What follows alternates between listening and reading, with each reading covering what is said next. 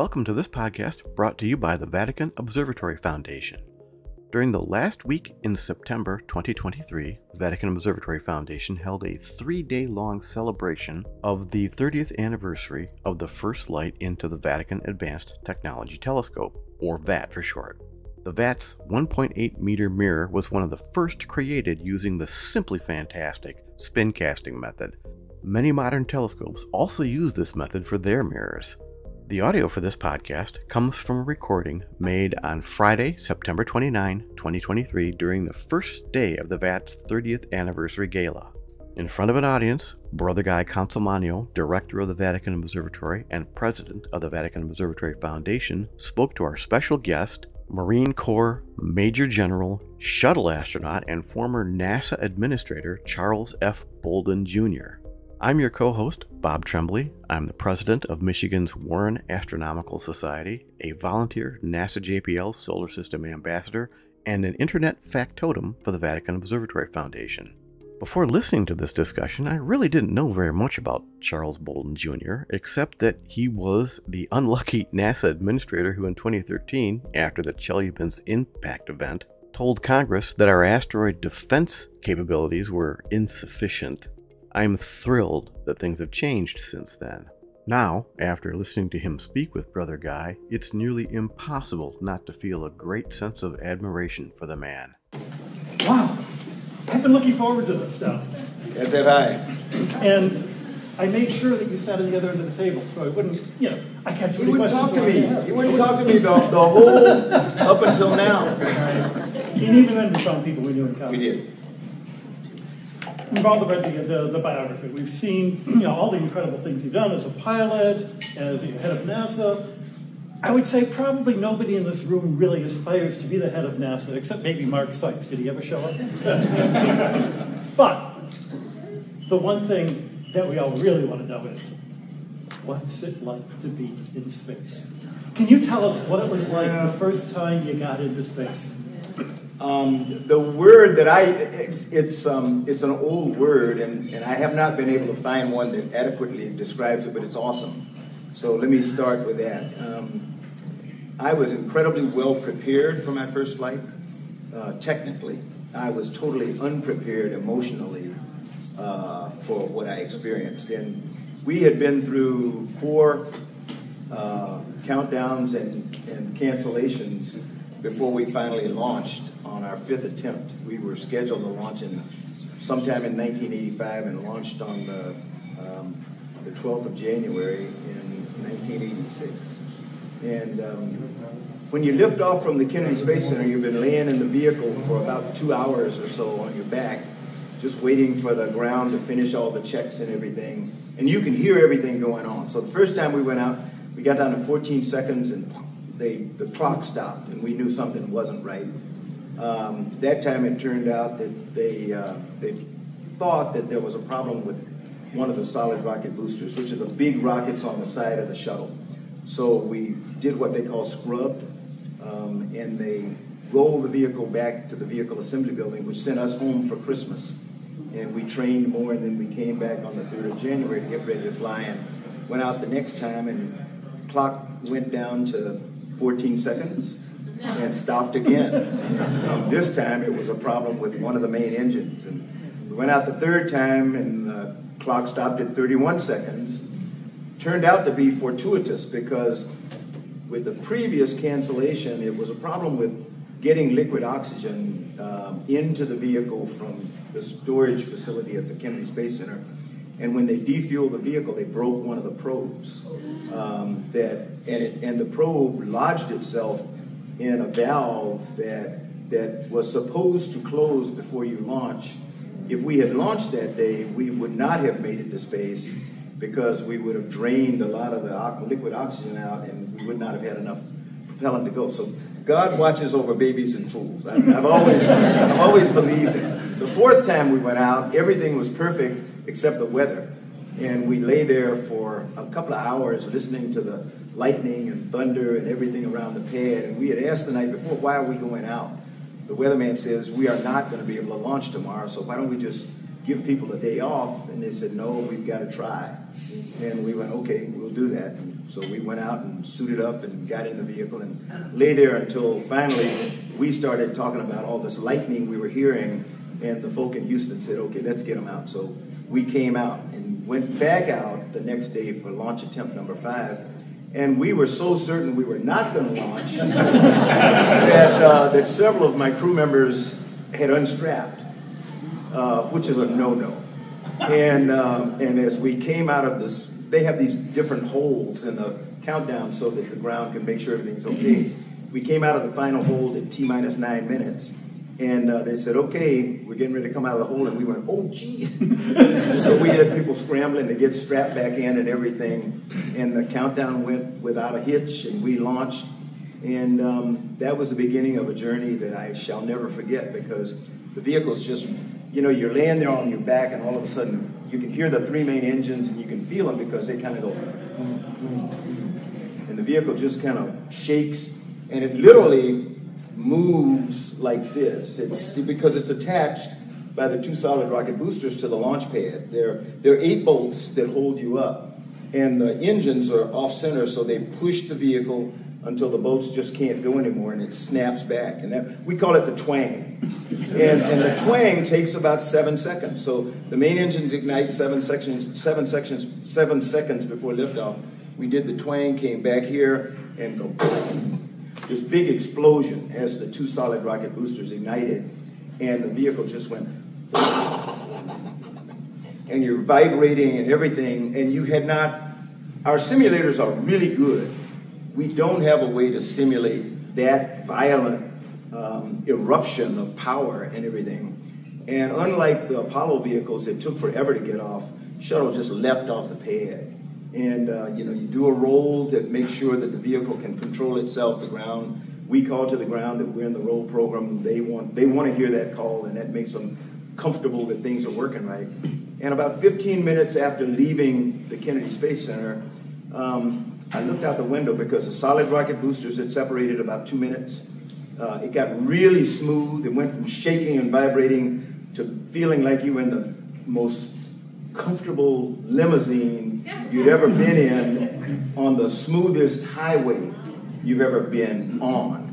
I mean, it's just a wonderful, comfortable ride. The engines burn for about 8.5 minutes, and that accelerates you to 17,500 miles an hour.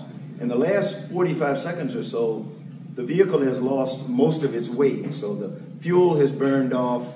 The 2 solid rocket boosters that were about 2 million pounds of weight have separated. And you've got this 1.5 million pounds of thrust pushing essentially a 200,000 pound vehicle into space. And we throttle the engines back as far as we safely can so that the crew only feels about 3 times the force of gravity on your chest. Feels like you have a couple of gorillas sitting on your chest, but you just kind of grunt it out for the last 45 seconds or so. And then the main engine's cut off, and you're essentially in space. You've still got to do another burn that puts you in a circular orbit from this giant egg-shaped orbit. But about 15 minutes into the flight, I was able to raise my seat up, and I looked out the front window, and I could tell that we were going over the British Isles, and I saw what I thought was this island. And then I said, it can't be an island. It was the continent of Africa. And I literally, I'm a very emotional person. You will see that tonight. I cry at the drop of a hat. So I'm sort of an unusual Marine. But my dad taught me to cry. He was my high school football coach, and he hated to lose. And whenever we lost a football game, he said, okay, cry and get it over. And let's not do that. So I realized it was the continent of Africa. And being a person of African descent, I had studied African geography for the year before my flight because I wanted to be able to look and see some of the West African countries from where my ancestors may have come. I looked out the window, and I have no idea why a person who's 39 years old, has seen a lot of stuff, why I expected that I was going to look down here and see lines on the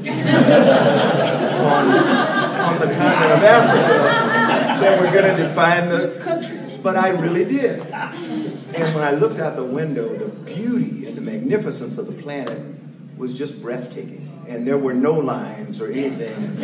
And I literally cried, but immediately I said, you know, all this stuff I've been taught all my life about differences in people and about differences in countries, we created between this year and that year. And I realized that, no, that's not the way God intended it to be. This is the way that God created this planet and other places. And so 15 minutes into my first flight, I decided that, you know, my plight in life was to try to come back and help educate people that we're all the same. And that we can do better than we're doing to make the planet that way. So long answer to your short question. Great, long answer. You mentioned your dad. Yes.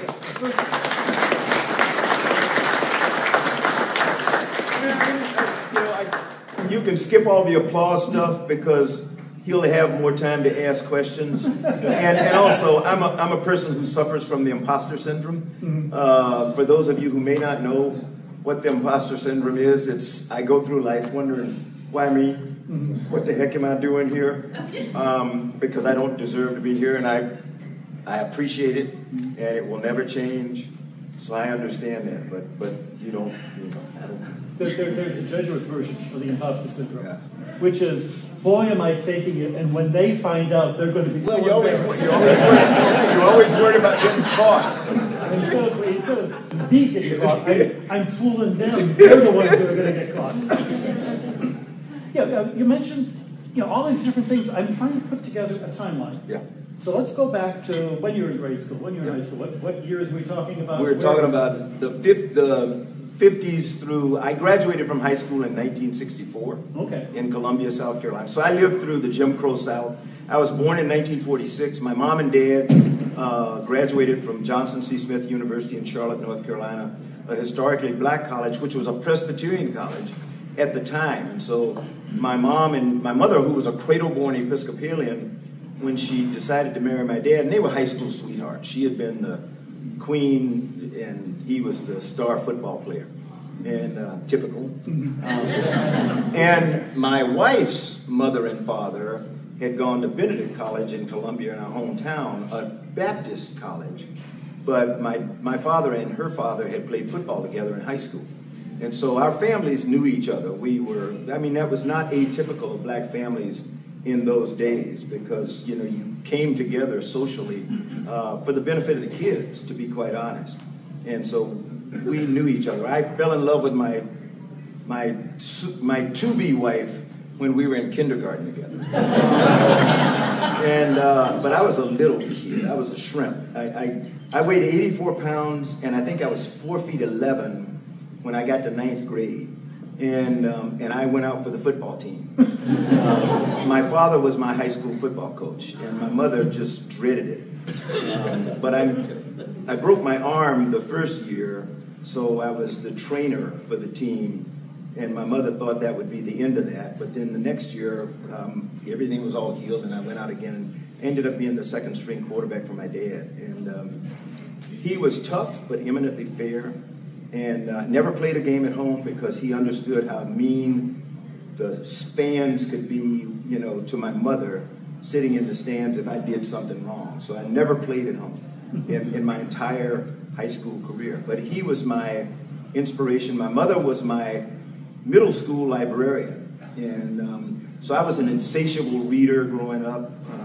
They demanded of my brother and me only a few things. One was that we believe we can do anything we wanted to do if we were willing to study and work hard, and that we understand that where we lived and how we lived was not really the way that things should be, and that we needed to work to make it better as we grew up. So my mom and dad were my first and still role models, although they're looking down on us. So when you were in high school, were you thinking you were going to be an astronaut? No. When I was in high school, the only thing I was thinking about, other than my wife, Jackie, my to-be wife, and she didn't have the time of day for me, because I was this little short, shrimpy person, and she was gorgeous. But I had seen a program on television called Men of Annapolis when I was 12 years old. That was about life at the Naval Academy. When I was growing up, television was full of military programs and stuff. It was big back then. People appreciated the military. And I fell in love with the Naval Academy from a television program when I was 12. And I decided that's where I want to go to school. And so when I got to high school, I knew how you get to the Naval Academy. You had to get a congressional appointment, or every single, and you all need to keep this in mind for those of you who are parents or grandparents, every single kid in the U.S. is eligible for a vice presidential appointment. Vice president has the power when it comes to going to service academies. Everybody else can only appoint from their congressional district or their state. The president can only appoint people who are sons and daughters of Medal of Honor winners or active duty military. The vice president can appoint anybody who is an American citizen. And so I knew that, and the vice president at the time was Lyndon Johnson. And so I wrote to Lyndon Johnson from my 9th grade on saying, I really want to go to the Naval Academy. And I'd get a letter back. You know, my South Carolina delegation, Strom Thurmond being the senior senator, made it very clear that there was no way they were going to appoint a black to the Naval Academy, to any academy. So I said, okay, I got it. And so I was counting on Lyndon Johnson. And then my senior year in high school, November 22nd, we were on our way to Charleston, South Carolina to play for the state championship, and we got word that President Kennedy had been assassinated. And so my world came to a crushing end almost, because I knew that the vice president was going to become president, and he was not going to be able to help me. And my mom knew that, and she said, are you going to give up? This was my mom. I said, what do you mean? I don't know what to do. She said, figure it out. So I dragged out a typewriter and I typed out a letter to the President of the United States, and I said, this is me again. Same guy from 3 years ago, and I really want to go to the Naval Academy. And I know I'm not eligible for a presidential appointment, but I really want to go to the Naval Academy. Never heard from President Johnson, but a couple of weeks later, a Navy recruiter showed up at my front door and asked for me and said, I understand, you want to go to the Naval Academy. Several months later, President Johnson sent a retired federal judge, Judge Bennett, from Washington, D.C., around the country looking for qualified young men of color. Women weren't allowed in the academies at the time. And I ended up getting an appointment from Congressman William Dawson in Chicago, Illinois. So that's how I got to the Naval Academy. Had an address in Chicago and everything else, good way to start your career on integrity. But at the time, I didn't think about that. You got to vote twice. I got to go. You got to vote twice. Yeah. In Chicago. I did.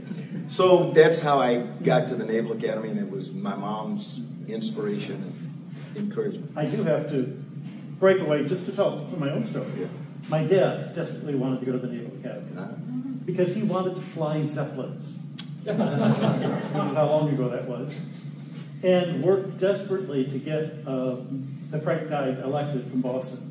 Being Italian, we were not Democrats, we were Republicans. My mom and dad were Republicans growing up. Not a whole lot of Republicans were elected from Boston in 1936. So he never made it to the Naval Academy. He would have been class of 40, probably would not have lived to see 43.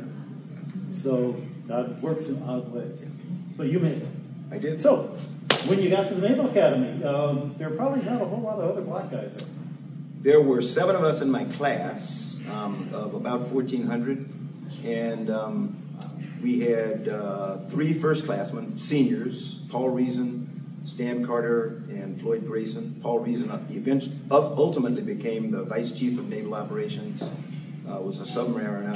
Stan Carter, and Paul's the only one still living, but Stan Carter was a Navy sailor, and Floyd did his 5 years and became a very successful realtor and developer in Columbia, Maryland.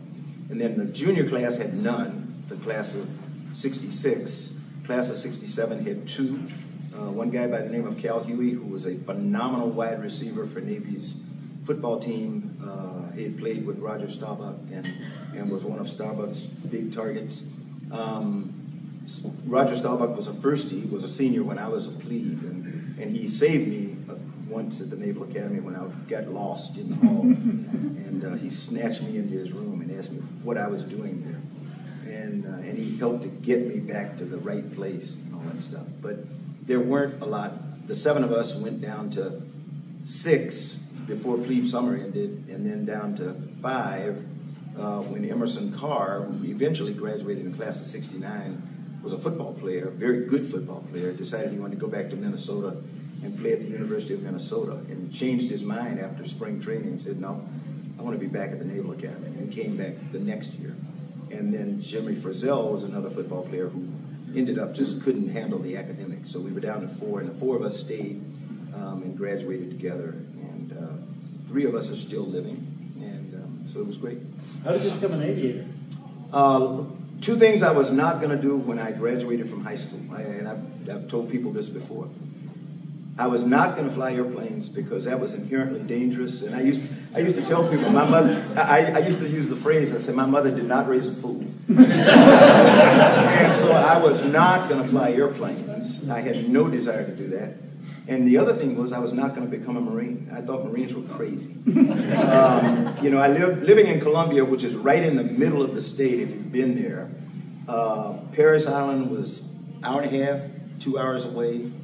Charleston, all the naval bases were 2 hours away. And Fort Jackson, the largest basic training center in the world at the time, was right there in Columbia. And then we had Shaw Air Force Base. And so on the weekends, all the servicemen came to Columbia to the one black park in the city, which had an Olympic-sized pool and everything, Drew Park, named for Dr. Charles Drew, the father of the blood bank. And they would just decimate, usually because Marines started all this stuff. And I said, don't want to have anything to do with the Marine Corps.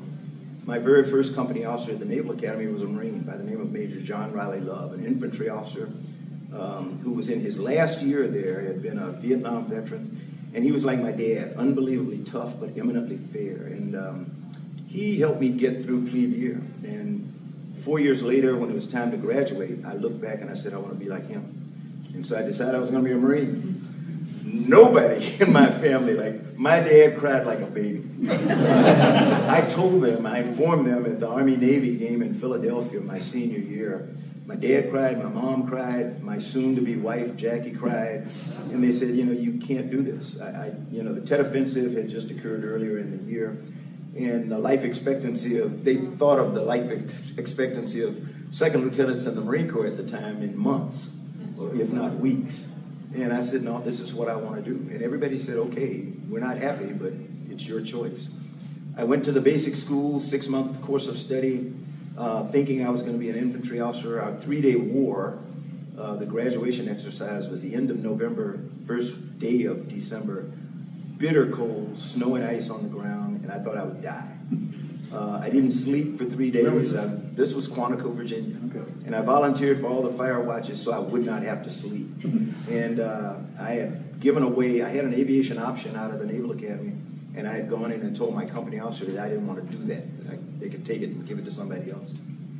And so I went back in after the 3-day war, and I went in and walked into Major McElroy's office. I said, sir, I changed my mind. I think I'm going to Pensacola. And so I headed off to Pensacola with my wife, Jackie. And first time I got in an airplane, I fell in love with it, contrary to what I thought. Still no desire to be an astronaut, no thoughts of the space program. We had followed the space program with great interest. I was in Meridian, Mississippi in training when we walked on the moon the first time, and I was mesmerized by it, but no interest whatsoever in getting into the space program. But I did decide I wanted to be a test pilot. So I went from not wanting to fly to wanting to be a test pilot because person influenced me. One of my primary flight instructors in Kingsville, Texas, where I got my wings, was a guy by the name of Pete Field, a major in the Marine Corps who was a test pilot. And he talked, every time we flew together, he talked about the fact that it's not a scarf hanging out the doggone cockpit. It's really tough, it's very demanding, and it's very precise. For me, that was exactly what I wanted to do. And so I started applying to test pilot school when I graduated. And it took me about 3 years to finally get accepted. I had gone to Vietnam, come back, was a recruiter in Los Angeles, went to grad school at the University of Southern California, and got a master's degree. And I applied. I said, okay, I'm going to apply one more time, and if I don't get it, God's telling me, forget it. And I got selected to go to test pilot school. So we went back. And at the same time that I was doing that, NASA selected the first group of space shuttle astronauts. And I watched it with interest, but not interest because I wanted to do that. I was just interested. And 3 people selected in that class were black, Ron McNair, Guy Bluford, and Fred Gregory. This is Six about, women. This is about 1970. That was 78. That was the first class of astronauts selected specifically to fly this vehicle that we didn't even have yet. They were selected to fly the shuttle. The 35 new guys. There were 35 of them, 6 women, 3 blacks. And, you know, I said, yeah, that's nice that that's happening. And I went off and did my test pilot stuff. But then in June of my first year there in Pax River, 4 airplanes came in from Houston, sleek-looking white supersonic NASA T-38s with 8 of the members of the first class of space shuttle astronauts. And I saw this black guy get out of the back seat of one of them. And I recognized him as Ron McNair, Dr. Ron. I call him the late, great Dr. Ron McNair because we lost him on Challenger. Ron had grown up about 42 miles from me in South Carolina, a place called Lake City, about as big as this room when he was growing up. His mom had been a teacher like my parents, but Ron had always wanted to be an astronaut. And he went to MIT on encouragement from a professor there. After graduating with honors from A&T, historically black college in Greensboro, North Carolina, in physics, went to MIT and earned a PhD in laser physics, and went to work for Hughes Aircraft, and then applied for the space program to fulfill his life's dream. And he was selected in that first group. And so I saw Ron get out of the back of this airplane, and I rushed over to him and introduced myself, and we spent the weekend talking. When I took him back to go back to Houston, he said, "Hey, are you going to apply for the space program?" I said, "Not on your life." And he was incredulous. It was incredible. So he said, "Why not?" I said, "Ron, they never picked me."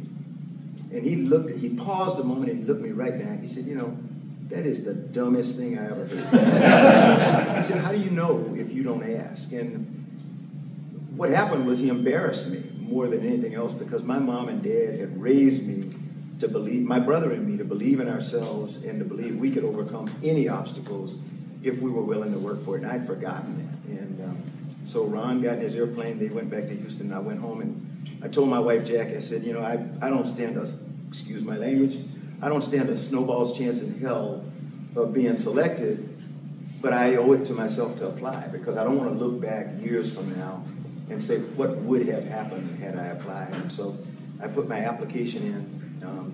Much to my surprise, I was invited to come to Houston to interview, and spent a week in Houston going through physical and psychological and all kinds of tests. But the good thing was we had free run of the Johnson Space Center and the astronaut office, and got a chance to play on the astronaut office softball team and go to play racquetball, did all the things that astronauts did. And I said, boy, this would be phenomenal. Went back home.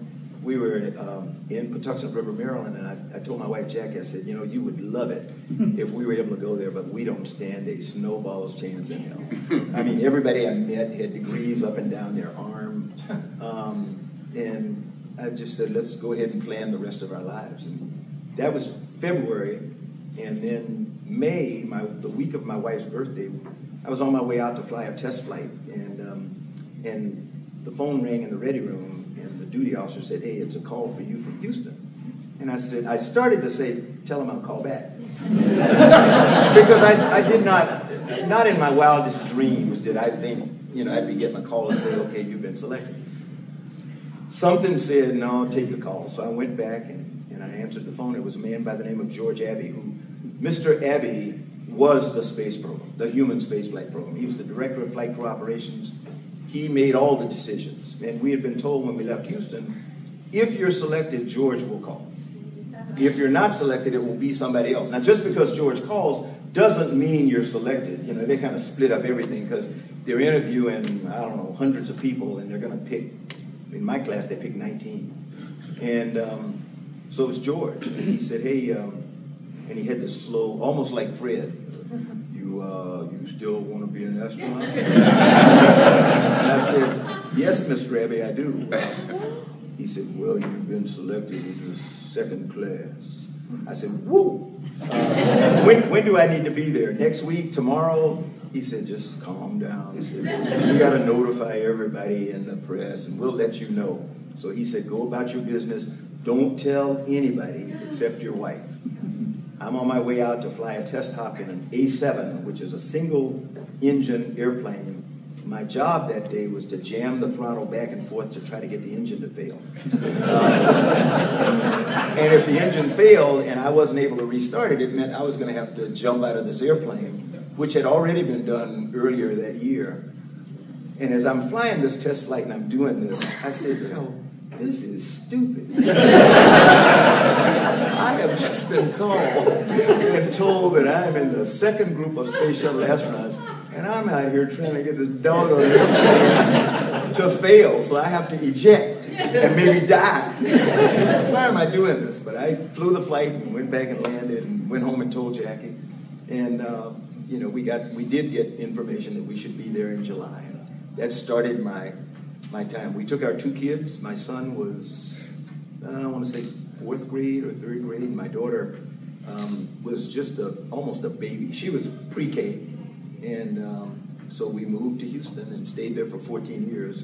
Our kids grew up there. And we left after 14 years and 4 space shuttle missions the week after our daughter graduated from high school.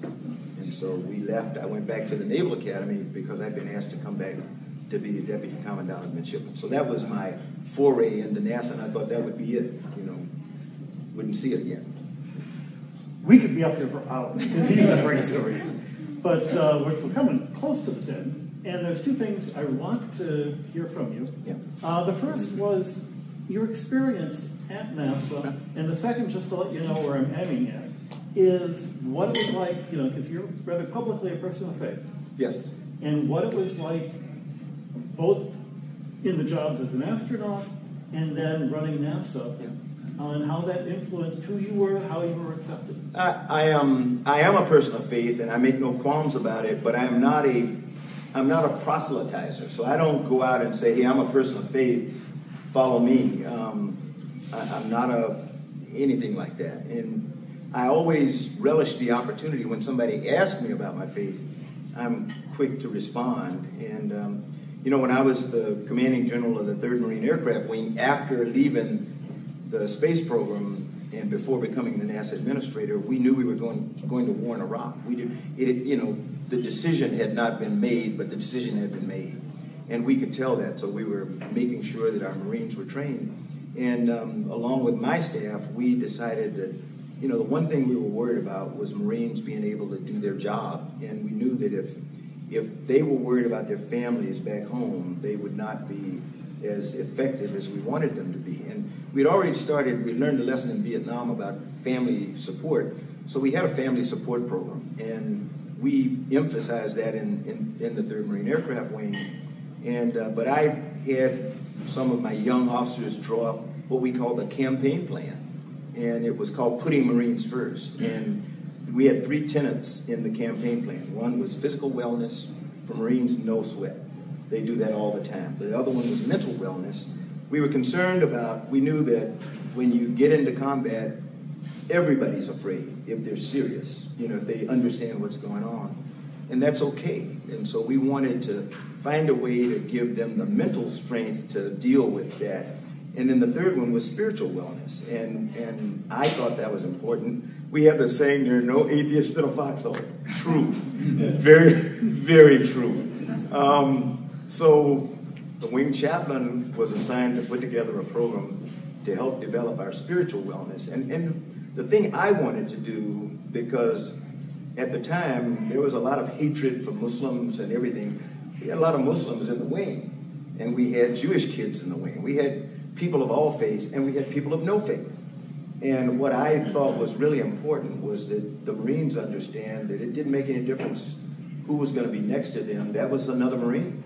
And it was your job to take care of them and let them take care of you. So with those three things as a part of the campaign plan, you know, that's what we struck off to do. And so that was the first chance. And then when I got to NASA, it was sort of the same thing. People would frequently ask about my faith. I had been very fortunate. We were stationed 2 years in Tokyo, Japan, and my equivalent, he was the equivalent of the vice chairman of the Joint Chiefs of Staff, but he was my counterpart. I was the deputy at U.S. Forces Japan. He was a person of faith, and you know, we did every quarter we did a joint trip where we went to see American and Japanese troops train together, but then we most of it was cultural stuff. And I remember when we went back to his hometown and met his priest. It was a Shinto priest. And everything I heard them talk about was like I was back home in my church. And I went, okay, what's with this? But it turned out that it was a different way of worshiping a supreme being, but it was worshiping a supreme being. And that really helped me again.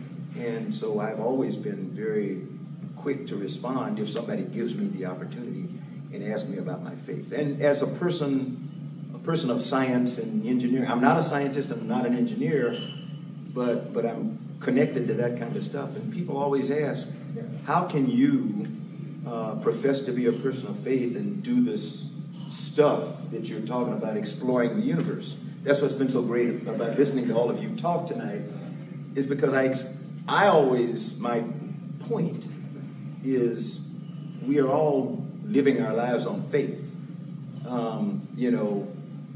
Very few of you scientists in here have concrete, irrefutable evidence that something is correct. Hubble Space Telescope disproved countless theories from very smart people. James Webb will do the same thing. The Observatory here will do the same thing. But we take stuff on faith based on a mountain of evidence. That's the way my religion is. I get challenged by evangelicals a lot about my faith and how can you be a person that does science and still believes in all this stuff. And I said, okay, got a question for you. You ever meet Jesus? And they kind of look at you and they go, no. I said, have you ever been to Bethlehem or Jerusalem? And they said, no. I said, well, I have. And I didn't see him there either. I said, but I, as a person of faith, I see God and Jesus. I see it every day walking around the streets of D.C. I did a sermon a few weeks ago in my church, and I said, okay, this is going to be kind of controversial here. But my priest and I had talked about it after one of our men's group meetings on Saturday morning. And I said, I feel a little odd because we're old guys in this meeting. And we were talking about faith and other kinds of things, and it occurred to me that I grew up in the South, and you always heard that hell was this hot, fiery place where bad people went, and heaven was this white, fluffy place where all the good people went, and you lived forever. And that just never made sense to me, and it still doesn't make sense to me. When I walk around every day and I see people who exemplify Jesus' teachings, who may not have any money, and yet they find a way to help other people. Or I see people who have everything in the world and won't help anybody. So we see heaven and hell every day just walking around the street, but every day if we open our hearts and our minds, we see God's work in the people that are here. So I actually believe that we are blessed to be living in heaven here on earth if we only take advantage of it. Because I don't know that if you're waiting to go to this place up in the sky, I've been in the sky. and that's a favorite question of people about astronauts. What was it like going to heaven? I said, well, can't tell you, because there is no place like you have in mind, that's up above the clouds and stuff like that. I live in heaven every day because of the people with whom I associate and stuff like that. So that's my controversial thing for the night. Thank you very much. Thank you so much.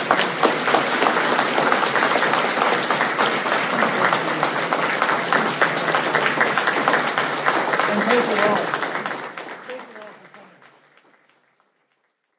That's a wrap for this podcast. The audio editor was myself, Bob Trembley. The original video recording used for this podcast was posted on the Vatican Observatory's YouTube channel. You can listen to our other podcasts on multiple different platforms and read our posts on social media and on the web at vaticanobservatory.org. Clear skies, everyone.